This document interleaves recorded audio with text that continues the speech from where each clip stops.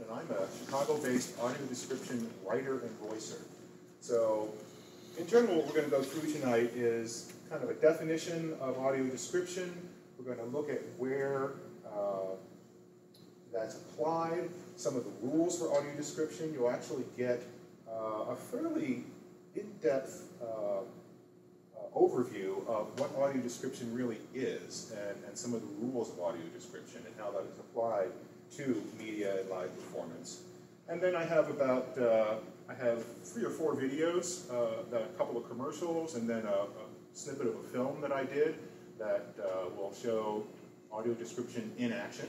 And I have a list of resources at the end, and then you can take any questions you have after that. Cool. So, what is audio description? Well, as I talked about, or gave Dennis in the run-up to this meetup, audio description makes visual images accessible for people who are blind or have low vision. Using words that are succinct, vivid, and imaginative, description translates the visual image into an aural form that is accessible to these individuals. So in the performing arts and media, description inserts this narrative into the natural pauses in the dialogue or between critical sound events. So that's easy enough, but I'd like to take a little time to delve a little bit more deeply into what that really means. Easy enough, it's another way to think about it is to say what you see. We are doing a translation from the visual to the aural. Now, typically, you think of a translation as, oh, say going from French to English or the other way around. I'm getting ahead of myself. I'll follow my slides here. So, there are many different names for audio description. Audio description is used a lot in the US. They use this logo to identify audio description. So it's a square box with a capital block letter A and D, and to the right of the D are 3 sound waves emanating from the curve of the D. So that is the symbol for audio description in the United States. In Canada, they use described video, and that is just a block letter D with 2 sound waves emanating from the right-hand side of the curve of the D. Some people also call it video description, but when you abbreviate that to block letters, it's rather an unfortunate element. So we don't call it video description.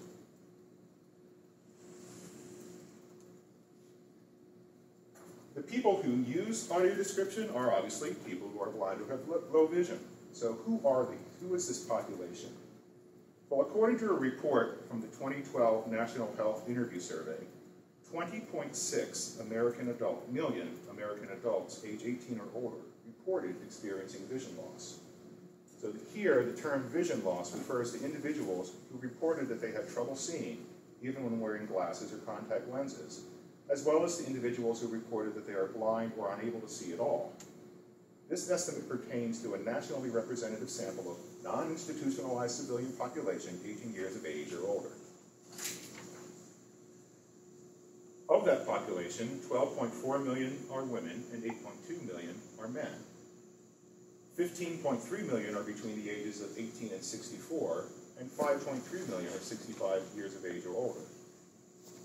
And of the 20.1 million people who indicated one race on that survey, 16.6 million are white, 2.6 million are black or African American, 2.9 million are Hispanic or Latino, and 668,000 are Asian, and 236,000 are American Indian or Alaska Native. As far as education level is concerned, of the Americans who have vision loss and are 25 years of age or over, 4 million have less than a high school diploma. 5.1 million have a high school diploma or a GED. 5.8 million have some college education. And 4.1 million have a bachelor's degree or higher. So this is not a homogeneous population. Vision afflictions, whether it's complete blindness or you have retinal neuropathy or tunnel vision, all of these things, all this would be rolled into this population. So why do we do this? Well, the desire in audio description is to make the blind and low vision experience as comparable to the sighted experience as possible.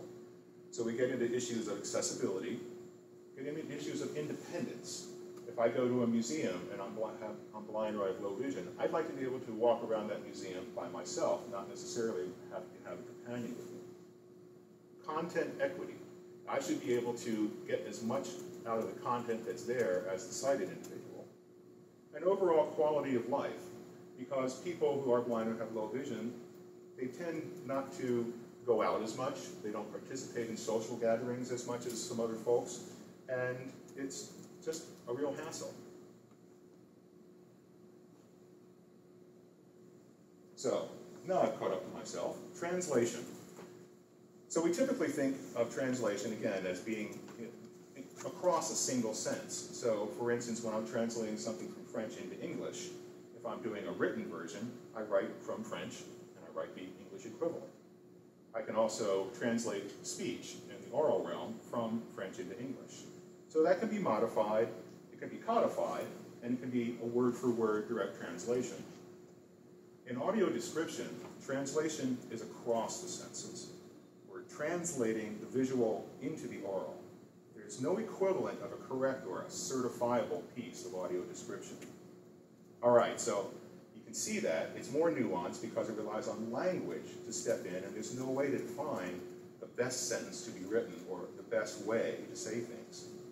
But just as language has rules about things like word order and structure, in audio description, those rules are known as standards or best practices, which are a little bit stronger than just recommended guidelines.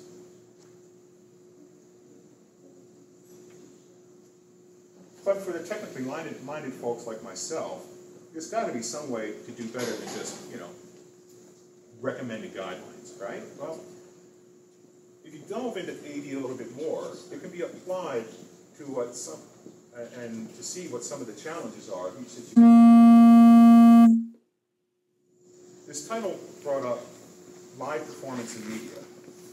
In the context of audio description, I would put it that audio description and for live performance in media differs solely in the time or temporal domain. So in live performance, things are changing. Characters are moving. The order of what is being said can change from one night to the next, from one performance to the next. Whereas in media, I know exactly where all of those gaps are going to be. It's a fixed piece of content, and so that makes it a little bit easier. So it's much easier for me to write a script for a piece of media, knowing how long I have to say, and can plan better and deliver it in that way. So let's look at some of the performance use cases. So for live performance, stuff that moves, there's obviously theater. Now this can be plays, it can be poetry slams, it can be musical acts, it can be an opera. But these are all come under that heading of theater. I can describe dance, but I have to use a different vocabulary. I'm going to describe tap versus ballet versus modern dance. Corporate functions, meetings, social gatherings, dinner parties, galas.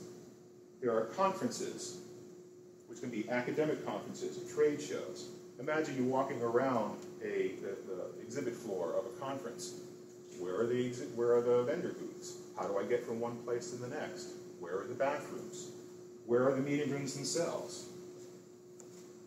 So lectures and webinars. I can listen to a TED Talk, or a lecture by an academic professor, but if I can't see the material that they're presenting visually, I'm only getting half, if not less, of the information that they're describing. Architectural tours.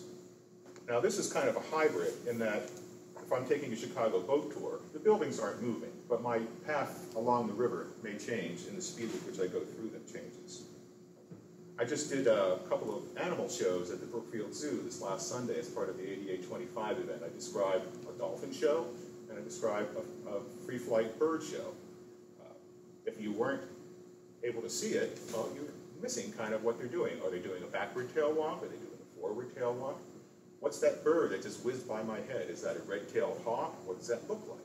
So all of these things are lost if I can't get that information. So remember, the purpose of audio description is to provide the same or as equivalent as possible that experience to the blind and low vision population as the sighted audience gets.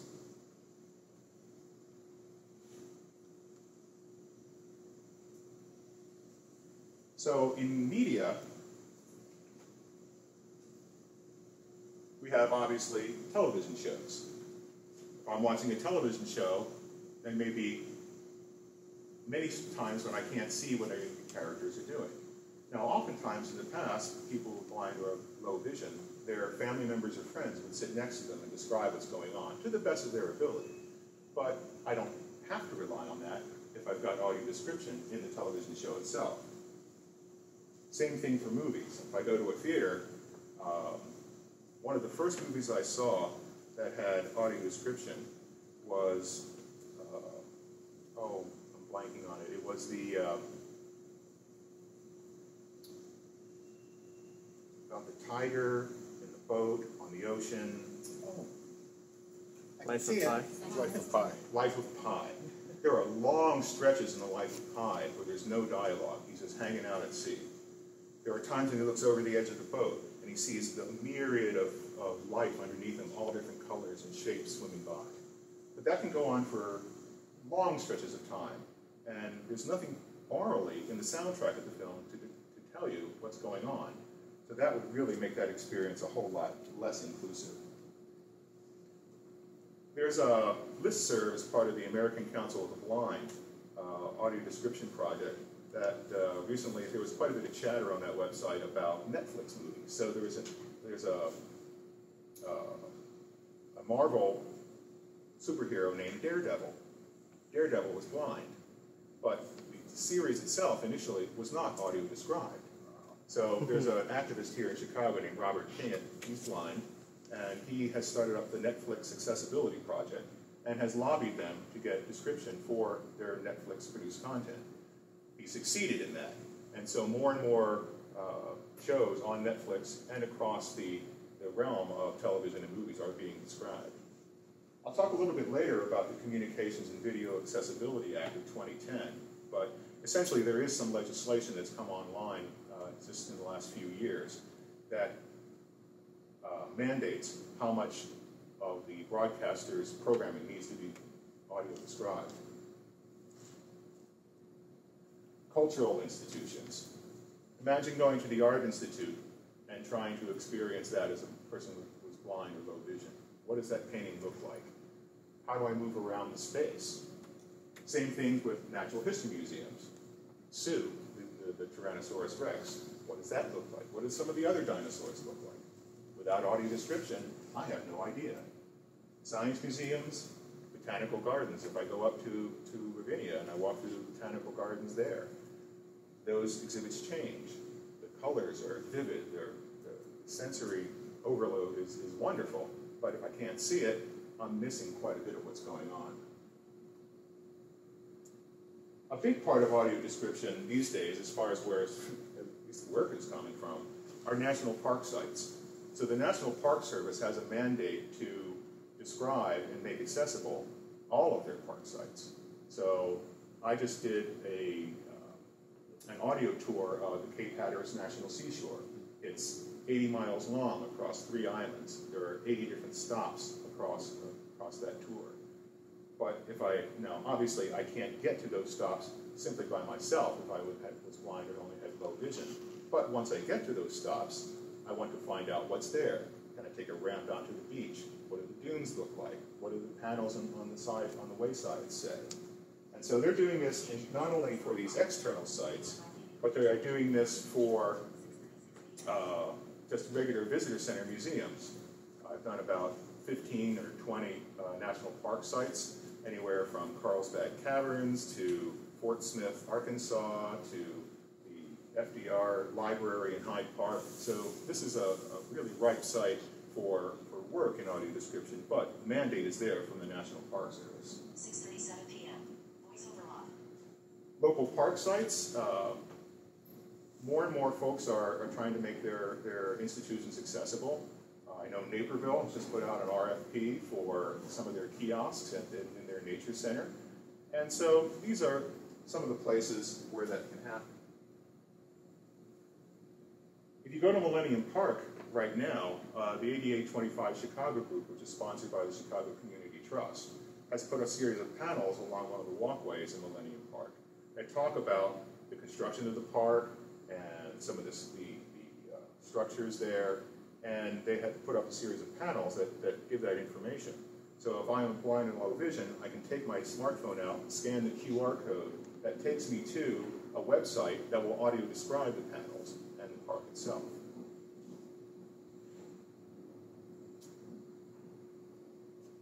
As I mentioned earlier, a lot of people have friends or family who essentially function as a personal describer for folks. They will take them around and tell them what's going on. But this is also something that would be interesting for a lot of these areas, whether it's a cultural institution or a corporate meeting or a gala. Last year, back up one step. Every year, the Kennedy Center sponsors a conference called Leadership Exchange in Arts and Disabilities, LEAD. And they have the conference every year, 1 year in Washington and then the off year in some other U.S. city. Last summer, that conference was here in Chicago. And there was a gentleman who was blind from the Irish Theater that I was his personal describer for those 4 days of the conference. So I would take him around to the conference rooms. I would tell him what the food is in front of him on the buffet. I would navigate the space for him and describe any of the slides and materials that were presented at that conference. So that personal description means that he could more fully enjoy and get the content, that content equity, that quality of experience in that particular situation. All right, so let's get a little bit more into what audio description really is. So this is kind of a quick crash course for y'all in what audio description is. The first rule is describe what you see. One sees physical appearances and actions. One does not see motivations or intentions. So we see that Mary clenches her fists. We do not see that Mary is angry, or worse, that Mary is angry at John. You can't describe that. You include the visual information that is inaccessible to people who are blind or have low vision. These include key plot elements, such as people, places, actions, objects, or unknown sound sources, not mentioned in the dialogue or made obvious by what one hears. Now, describing everything is impossible. You describe first what is essential in the allowable time. So, and then as time permits, you describe further elements, such as the decorative details of the settings, the physical appearance and mannerisms of the characters, their architecture, clothing style, the technology, color, light, texture, all those things, if you have time, you can say it. But description should not fill every pause. Less is more. Description is not a running commentary. Listeners should be allowed to hear the emotions in actors' voices and in the tension of the silence between the characters. Now, when you're in a play or even media, it's important to describe seemingly insignificant things that the sighted audience will observe without knowing their later importance. So, for example, you would describe that Mary is toying with a pistol and then places it in the top desk drawer. So later in the show, when John and Mary are having a heated argument and Mary edges toward the desk, the sighted audience will suspect she's headed for the gun. But because you've given that information about what she has been doing with the pistol and where she's placed it, by describing both of those actions, you've allowed the listeners to join in that suspenseful anticipation. The second rule of audio description is to describe objectively. Allow listeners to form their own opinions and draw their own conclusions. You don't editorialize, interpret, explain, analyze, or help listeners in any other way. So for instance, if the conclusion is that a character is angry, we describe what led to that conclusion. Gestures, facial expressions of the character. Characters' moods, motives, or reasoning are not visible and thus not subject to description. We only use those adjectives and adverbs that do not offer value judgments and that are not themselves subject to interpretation. So for instance, beautiful says only that something is not ugly. But what exactly makes it beautiful? Instead of saying the person, clothing, or object is beautiful, Describe the things observed that cause your conclusion so that listeners can draw their own conclusion. We also use the first person when the director of a show or a play has created a first-person point of view as a means of including the audience. This sensation is part of the experience of sighted audience members, and it must be shared with listeners. So when a character turns to address the audience, you say, she turns to us, instead of she turns to the audience. You're not breaking that fourth wall. His flashlight shines in our eyes. With film and video description, the same would apply. The shark swims toward us, not the shark swims toward the camera. Or we move through the forest instead of the camera moves through the forest. You're giving them that same experience. Next, you want to be sure to allow the listeners to hear the dialogue. Listeners want to hear the performance first and the description second. The dialogue is telling the story and must be heard. Now, this rule is only broken when the confusion by omitting the description is greater than maintaining the integrity of the dialogue. So as an example, Deborah is talking nonstop about making a pie, but she is quietly taking a gun from a drawer. The describer must speak over her dialogue because the audience will hear a gunshot before she stops talking about making the pie. The sounds or the dialogue from a radio, television, or other speaking characters may be important to the story or may be considered background sound. But if it is background noise, it's permissible to describe over it, assuming the description is vital. However, you don't want to talk over a song played on the radio if its recognition by the audience or the audience is hearing its content may be important to setting a mood, recalling an era, or making an emotional statement. We often use short phrases in place of full sentences. We try to speak at least 2 or 3 words so listeners have the opportunity to switch focus to the describer's voice. And unless absolutely necessary, we try not to interrupt with just 1 word. It's all about the timing. When you have plenty of time, you can say things like, Ken walks across the room, picks up a knife, and butters the toast. When time is tighter, Ken picks up a knife and butters the toast. When it's extremely tight, Ken picks up a knife and butters toast.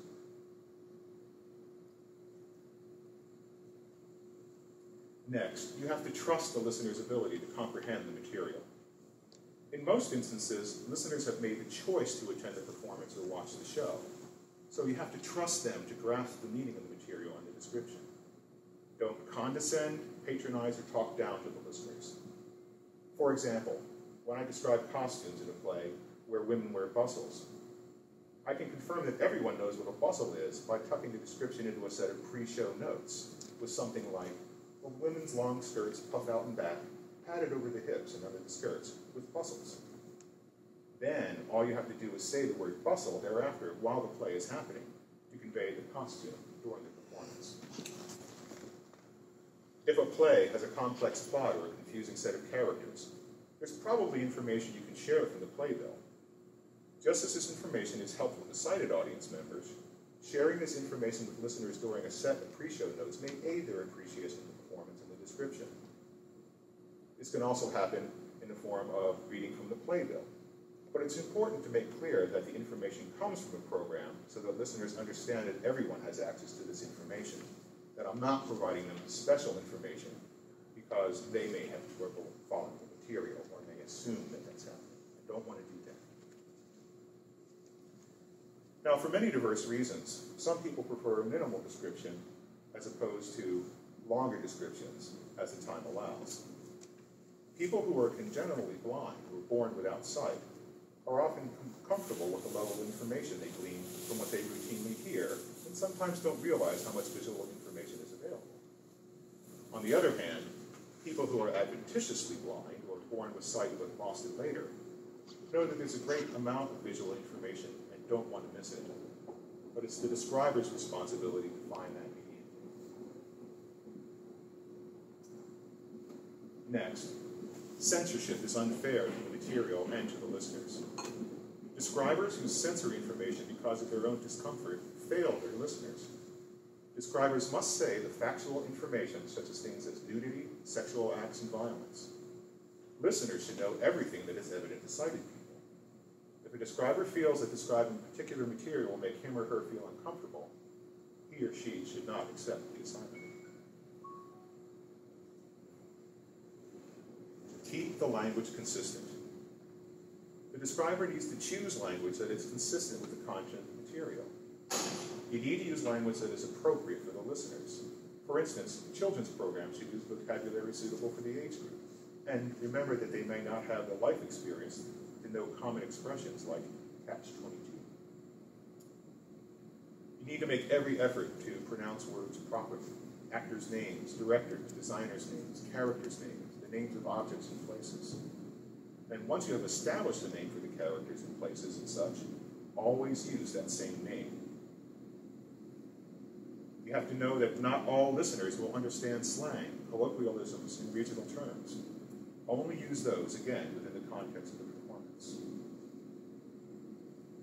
And as I said at the beginning in the definition of audio description, we only use vivid verbs or descriptive words.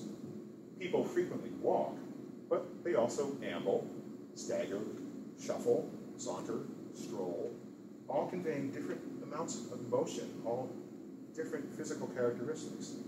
You need to choose the words that best matches that action. Time shifts are another time when it becomes difficult, like flashbacks or vision of the future. And in relation to the character, music and visual effects may further identify these time changes. So for example, I could say, lighting shifts to pale amber as George is next to his sister at the family dinner table. That change of lighting cues the listener in to what is going on stage. Now, people often say to me, well, why do I describe colors for people who are blind or have low vision? While describing colors is useful both to help people with low vision to locate what's being described, because again, it's not a homogeneous community, but also to share the emotional meaning of the color of the production. People who are blind or have low vision usually share those common attributes we assign to color, such as blue and green being cool and serene, while red and orange are hot and tempestuous. Saying the dress is burgundy rather than the dress is red more richly describes the dress. However, you want to avoid unusual colored words like cyan or puce. A corollary to the rule about language consistency concerns vocal tone. The describer should match their vocal delivery to the pace, energy, and volume of the material. You want to allow the performance to set the tone and rhythm of the description, remembering that the performance, not the describer, should be the focus.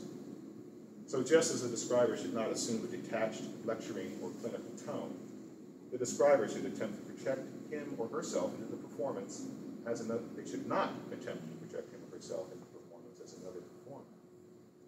Dramatizing the delivery of the description is distracting and perhaps insulting because the listener may feel as if the describer is telling them how to respond.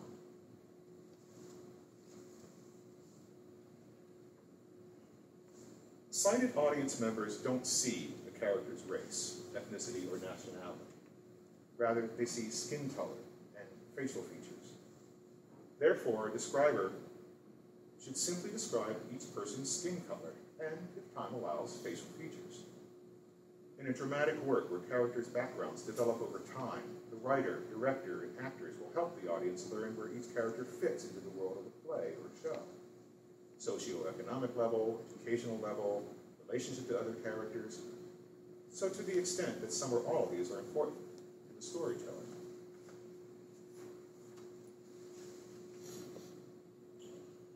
In a dramatic work where perhaps because of the story and the setting, the character's race, ethnicity, or nationality is largely apparent to sighted visitors, audience members, and integral to the plot, delineating those differences as part of the description would be helpful.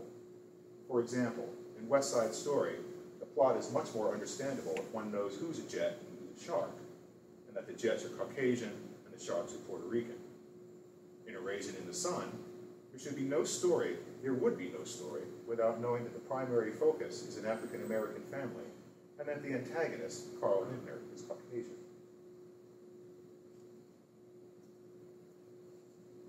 And finally, you want to describe from the listener's perspective. Surprises should, ideally, come at the same time for all audience members. If a character's appearance or actions, hidden identities, costumes, sight gags, or sound effects happen as a surprise to the sighted audience members, don't spoil the surprise for listeners by describing or revealing them in advance.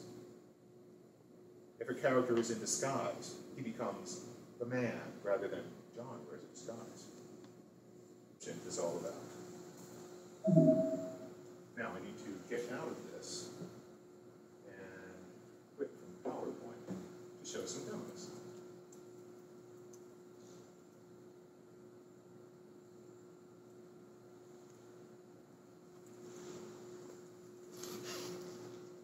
So on my website, which I'll give you at the end, there are a number of videos at the bottom of my AD page that I've described.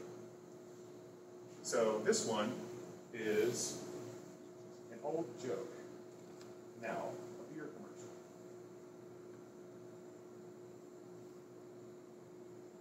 commercial. Flying low over the ocean on a foggy night, churning and spraying water.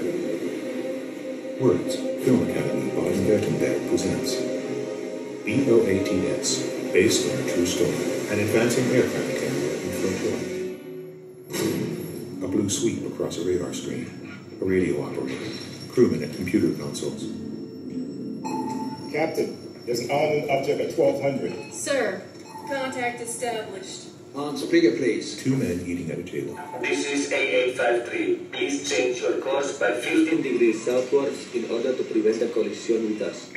This is the USS Lincoln, member of the United States Navy. Change your course by 15 degrees northwards in order to avert a collision with us. Over.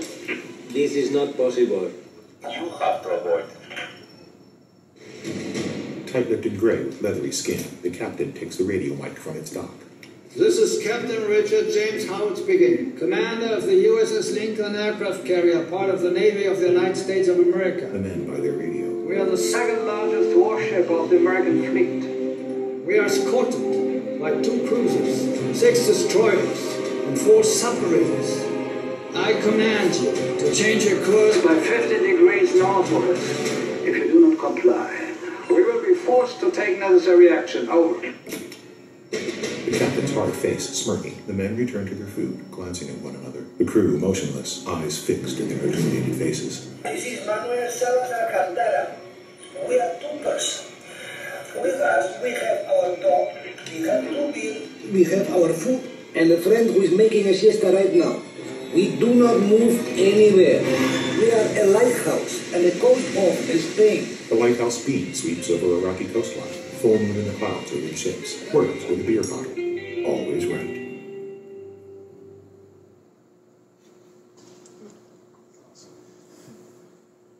Okay. I'll move on to another ad.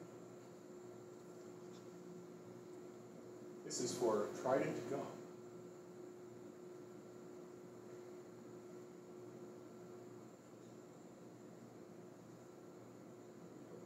There it goes.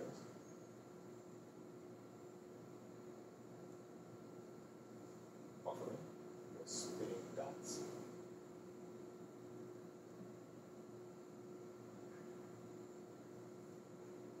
Oh. I like this one.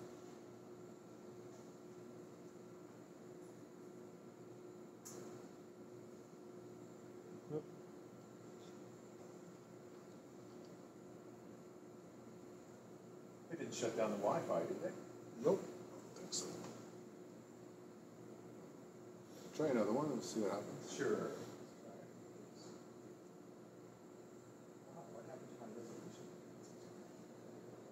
Chinese. In English, pet shop. A white skull with headphones and 2 baby ostrich. Porcelain cats, one waving its arm. A bulldog sleeping on the floor. An old Chinese man with a white beard cleaning a shih tzu. Cups that's falling to the floor.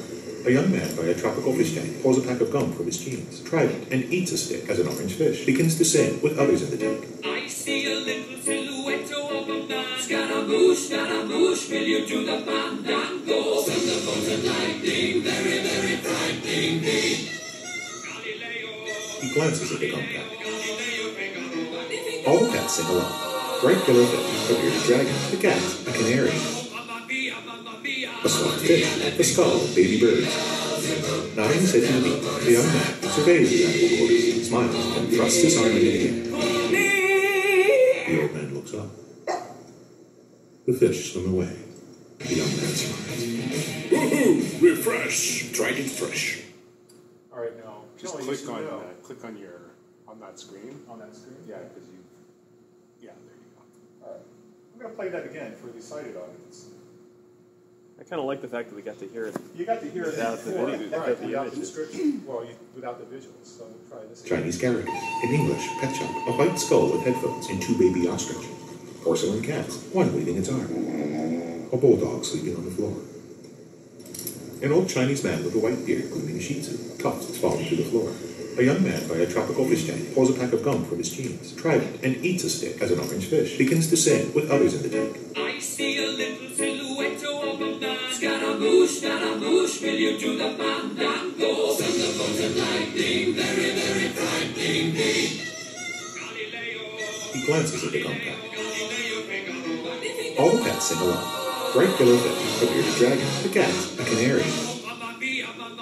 A soft fish, the skull of baby birds. Nodding his head to the beat, the young man surveys the animal corpse, smiles, and thrusts his arm into the air. The old man looks up. The fish swim away. The young man smiles. Woohoo! Refresh! Tried it fresh. So it's interesting in that, in a couple instances, I had to say things a little bit before, sometimes a little bit after. So the temporal description that I could give did not exactly match the visual information, but it conveyed the story nonetheless. So you have to be very judicious about where those kinds of things happen. And I have one more piece here that is more of an educational video. A long, pale, slender-bodied shark walks across the sea floor rather than swim by wriggling its body and pushing with its pectoral and pelvic fins. Its features include a general brown coloration with numerous clusters of mainly 2 to 3 dark polygonal spots, widely scattered white spots in the matrix between dark clusters, fewer than 10 large dark spots on the interorbital snout region, and a pair of large dark marks on the ventral surface of the head. Clambering over the rough terrain of the sea floor, similar to a baby crawling on its stomach, the shark forages for food by sticking its snout into the corners, recesses, and alcoves of rock and coral formations for any prey which may be hiding therein. Known as bamboo sharks or long-tail carpet sharks, belong to the family Hemicelidae in the shark order Erectologiform. Pausing the buffer.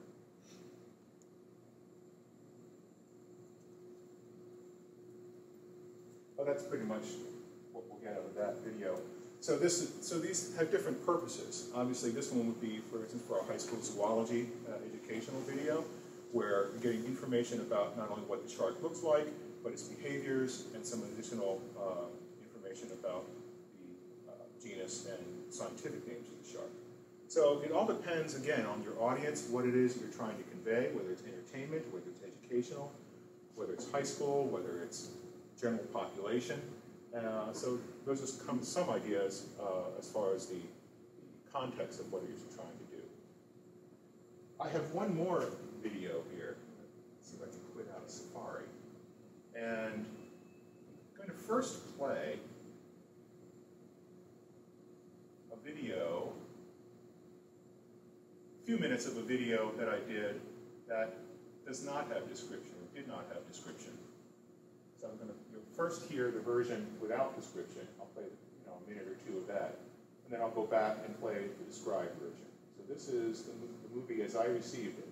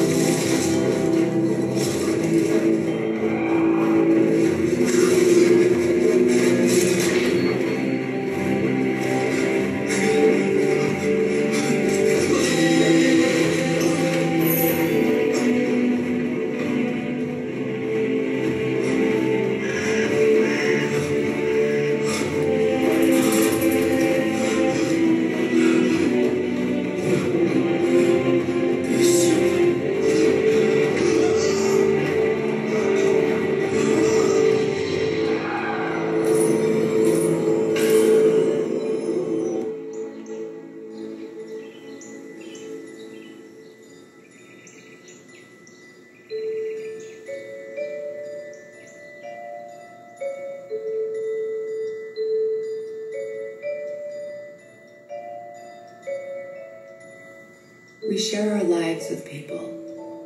We think we know them. But do we ever really know anyone?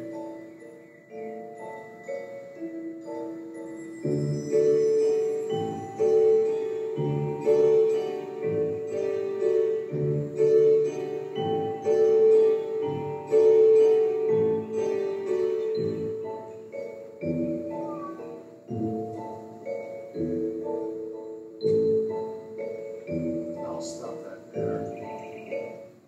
So, I'm going to pick on you a little bit, Kelly. What did you get from that? What did you imagine was going on screen? They were like in some sort of outdoor place, and maybe a forest or something. Mm-hmm. But that was about all. Yeah. Yeah, it was really difficult to tell because there was nothing in the dialogue to tell me what was going on.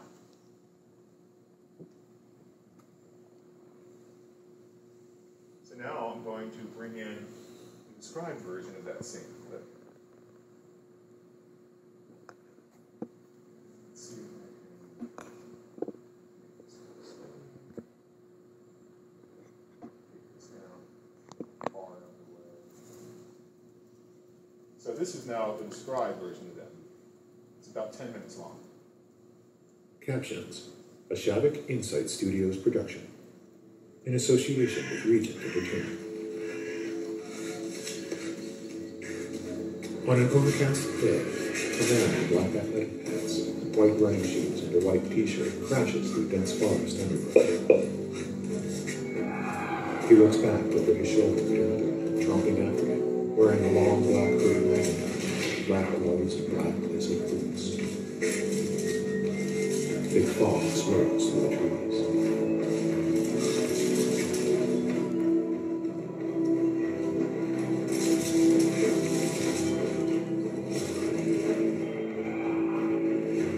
A silver necklace dangles from the other's neck.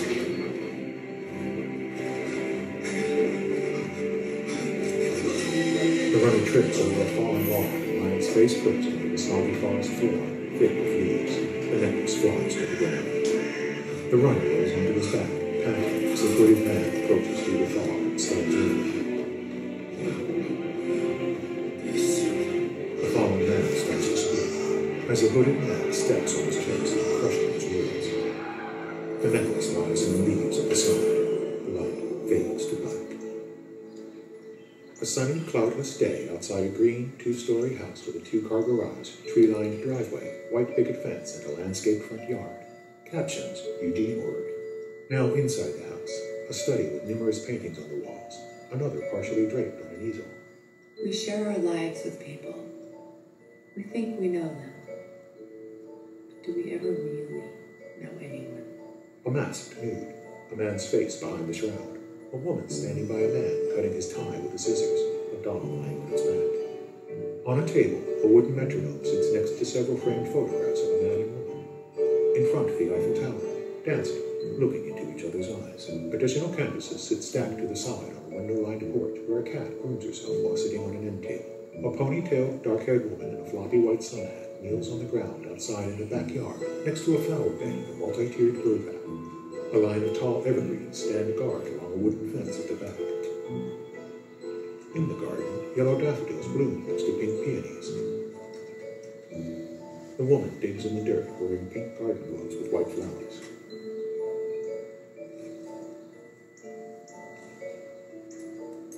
She clips a bunch of daffodils, laying them carefully in a woven wicker basket.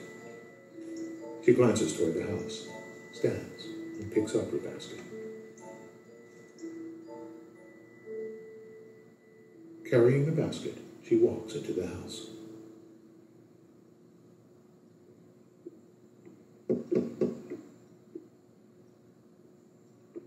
She lays her hat on a chair by the front door, pulls aside the lace curtains to see the person knocking, then opens the door.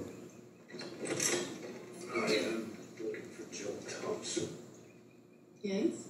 Mike McCoy, I'd like to speak to you about your late husband, Leonard Thompson. It's about his insurance. Whatever it is you have to say, I'm not interested. Mrs. Thompson. Good day. Please. It'll only take a minute. She sighs, then shrugs. Well, it was just about to make some coffee. Thank you. Mr. McCoy steps into the study. He wears a gray suit, white shirt, gray striped tie, and carries a black briefcase. Did you pay all these? Yes, I did. After Leonard died, I never got around to finishing that one. I have a whole storage room downtown. Careful, spot. Thank you. She hands him a mug. Everything is selling? Oh, you have a strong hand. Confident sense of color. You're a teacher, right? Yeah. I'm a professor of art history at University of Oregon. They both sit. So, what's all this about? Well, I work for Bremer Insurance. Insure Arthur White. Where your husband used to work. You know, I would think after all these years that this would stop. Do you know how long it took to pay off his funeral expenses? I am not a rich woman. No one's accusing you of anything. No? Her face hardens. So what are you doing here? You came all the way here to engage a lonely widow in some casual chit-chat. Mrs. Thompson. You know, She rises. I have so much work to do, so if you don't have anything to tell me that I haven't already heard, I would like you to leave now, please. He stands. We believe your husband died a week ago. Her brow furrows.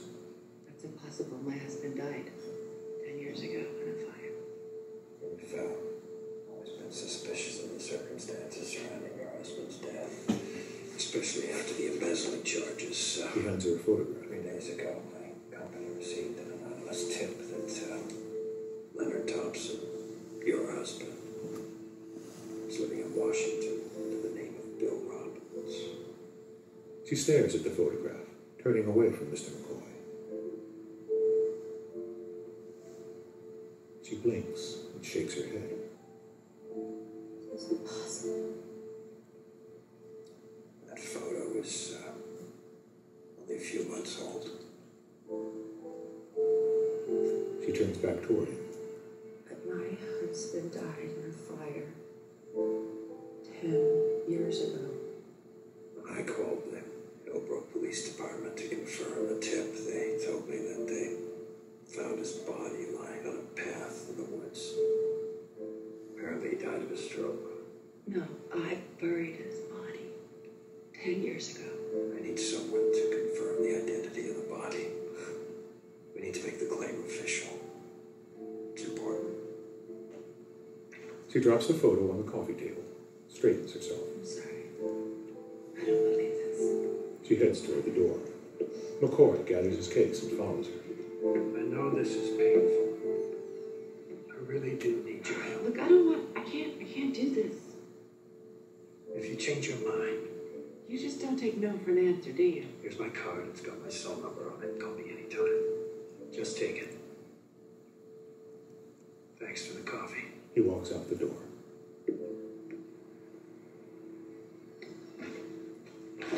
Mrs. Thompson closes the door and stares down at McCoy's card in her hand.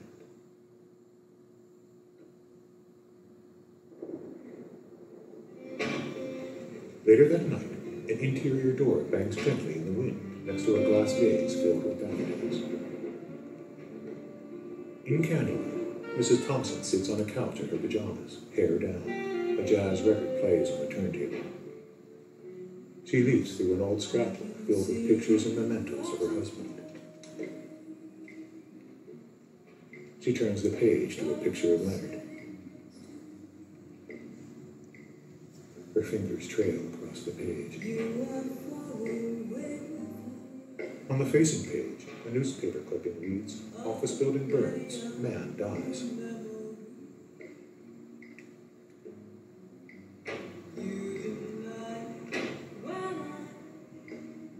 She wipes away something in her eye.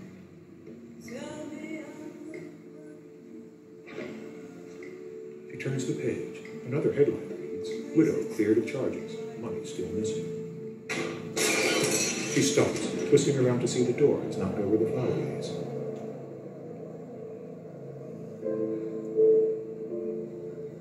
She steps over to the mess and moves to get a cloth.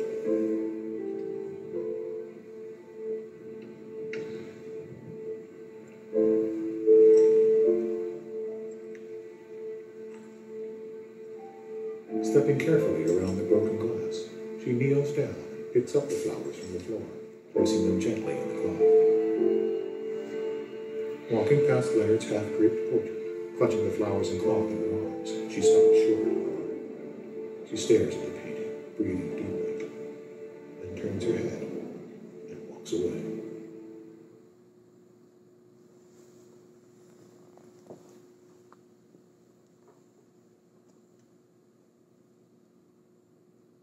Questions about that?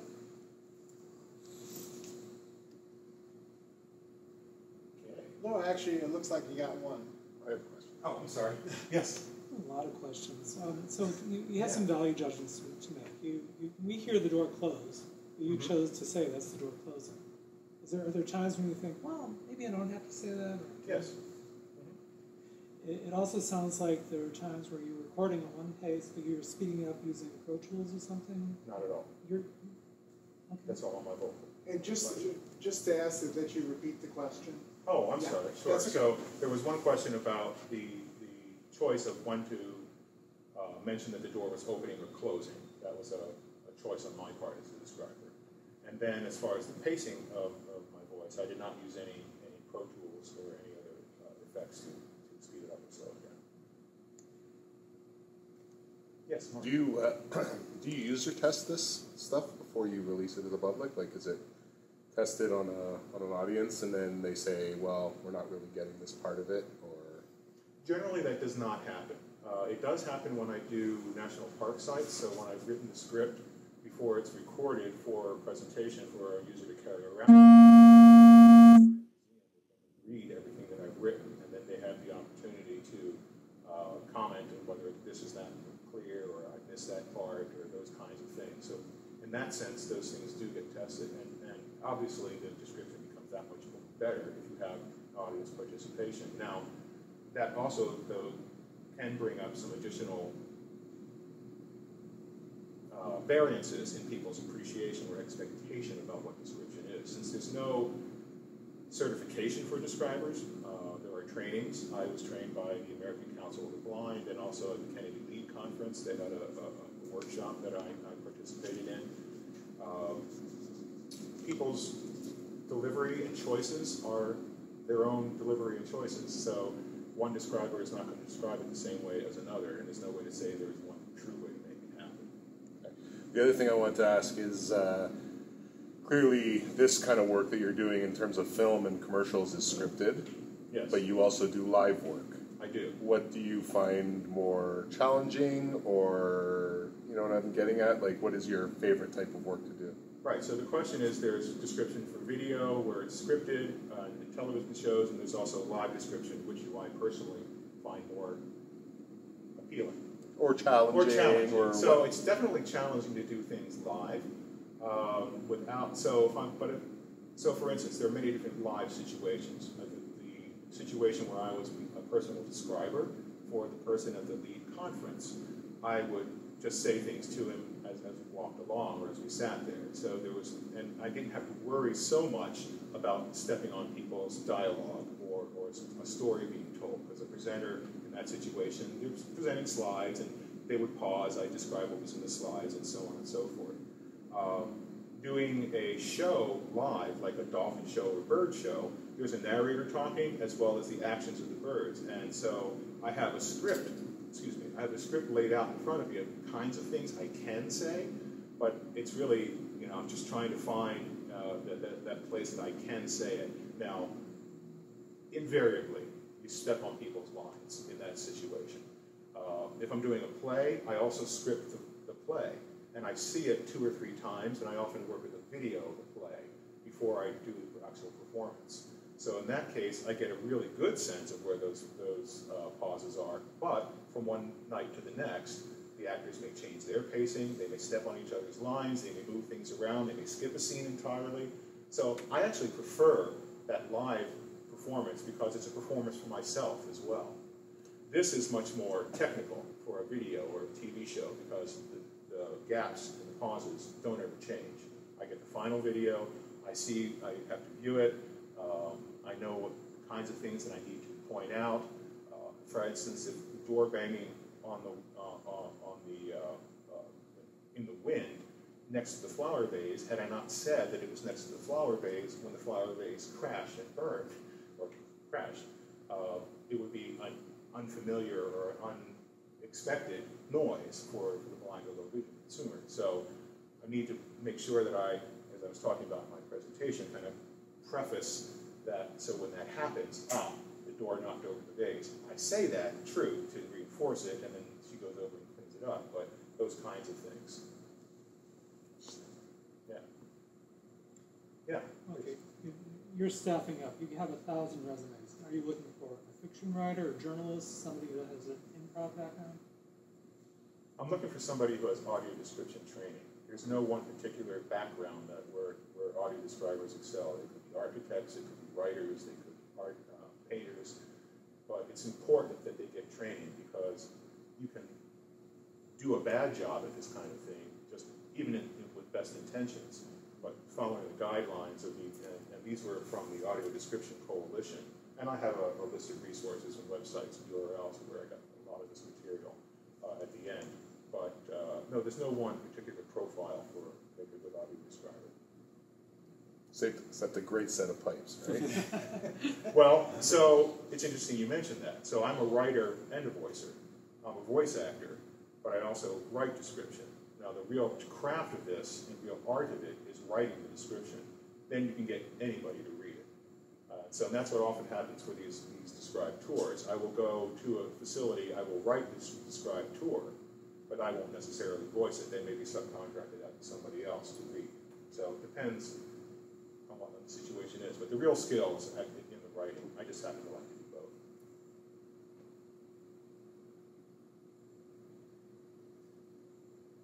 Kelly, do you have any comments on the description itself? You being our sole blind or low vision audience member, how'd I do? Oh, you did well. Although I wondered, sort of perhaps with describers, including yourself, is particularly considering yourself, as a voice actor and a performer, the description is so emotionless. It almost takes away from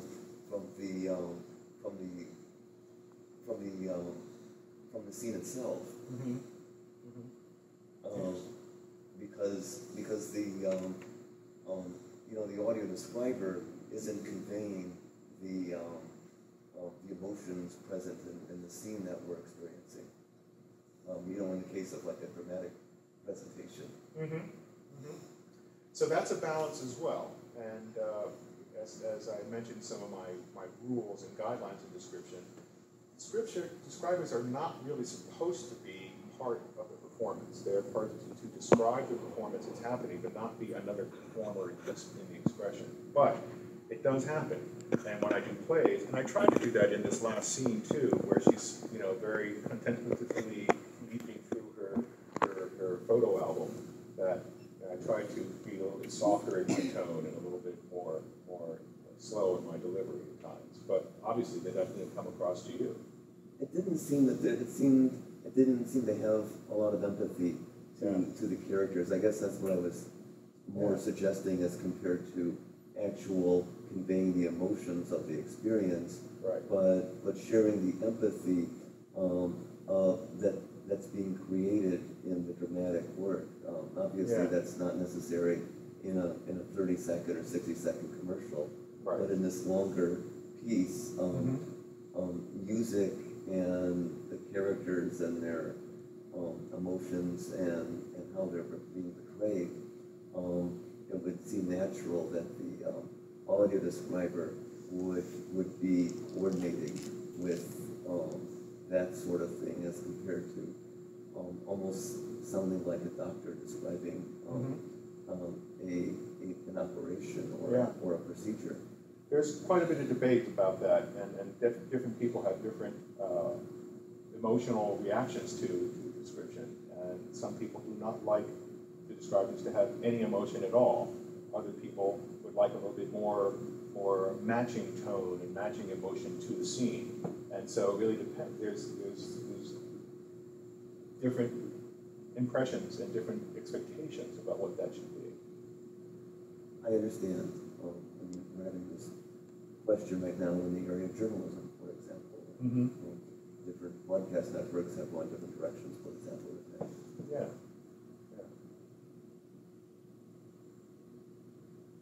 So I've been in conferences where there's been a very large number of people who are blind or have low vision, and their impressions and their desires for description and their preferences are all over the map. So I'm not saying this is the only way to do description. This is the way I do it, and it's always a work in progress. So I appreciate the feedback. Cool. All right. Let's see if I can get this off the screen.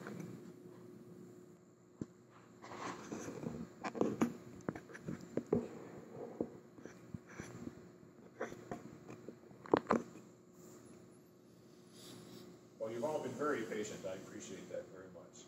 And I just have a couple more slides here, and I can just go down to this is cognitive dissonance. The screen is to my right, and I have to move the mouse left.